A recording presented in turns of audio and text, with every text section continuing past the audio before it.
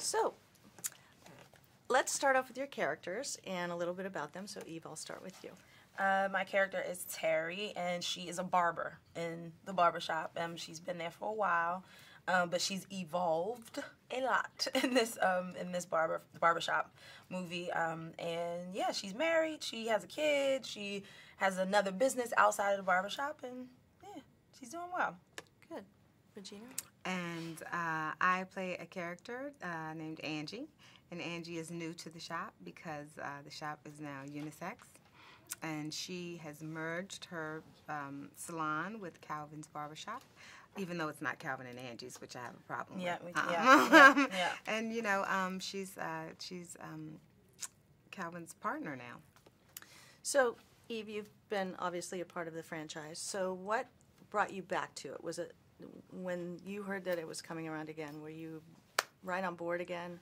Honestly, I wasn't right on board, but I was interested in the way of, like, you know, I talked to one of the producers, and once I read the script and heard about the new crop of people that were coming back, you know, the fresh faces that were coming in, it was a no-brainer.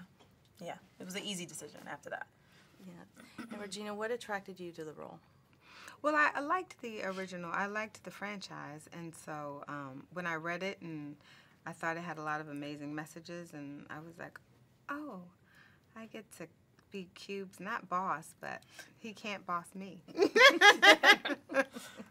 Now, you have a great cast here, a lot of very talented from all different backgrounds.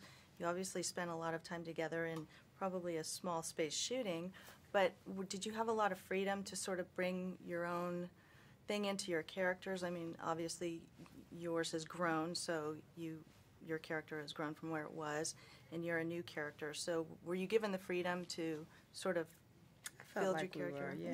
I think Malcolm did. I think Malcolm was great in that way of, like, he obviously knew what he wanted and wanted to show, but at the same time, I think he allowed us to kind of be what we needed to be in the character, which was great. Yeah, I agree too. I mean, I think he allowed us to find, you know, especially some of us that were new to find out, you know, who we were, and then with the original characters to find out where they are now. You know what I mean? Really to figure out, because he was new to this as well, and so he came, you know, with more of a an outlook to see, okay, where are we? What do you guys think? And we had rehearsal, and we talked a lot, which was really nice before we started. Yeah. Now let's talk about your actual professions in this film. Did you have to do any training so that you looked like you knew what you were doing in cutting hair? Yeah, we did. We went to beauty and barber school. You did. We did. Yeah. I think we're pretty good. Yeah, I do. I actually do. I could do some things. Yeah. Now this obviously it's a comedy, but it approaches some serious subjects, but there's a great balance to it. So did you have that in mind when you were, you know, thinking of your characters and just the collaboration with the other group? How was it balanced out so perfectly? I mean, I think that's life, though.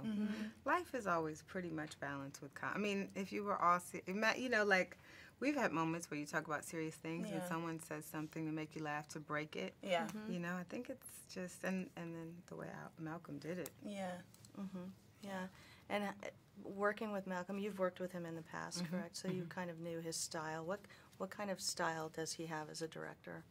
I think he's great. I do. I think obviously he's great with an ensemble, but like I said before, just him being able to kind of, he was strong when he needed to be strong, but he laid back when he felt like he could lay back. You know, he allowed the comedians to kind of riff when they wanted to, but then he was, you know, very serious about those moments when he, you know, he'd come in and say, guys, we need to let this part live. This needs to be a serious situation. And I think his directing style, I think it's really good. Yeah. It was very comfortable for me. So.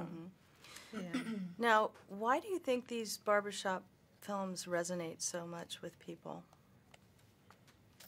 I think it just is familiar. You know, it feels like home. You know what I mean? Everyone really can relate to what it's like to be in the barbershop, what it's like to get your hair done. I mean, and that's all races. I mean, you know, we may get one thing done and then someone else gets something else, you know, color. I mean, it's kind of the place where you go, and it's a real unveiling, and everyone is just sits. It's if you're in the barbershop, it's not, you know, it's not like how much money you make or where you're from. You're just all in, same level. Yeah. Interesting. So, what do you hope audiences take away from the film?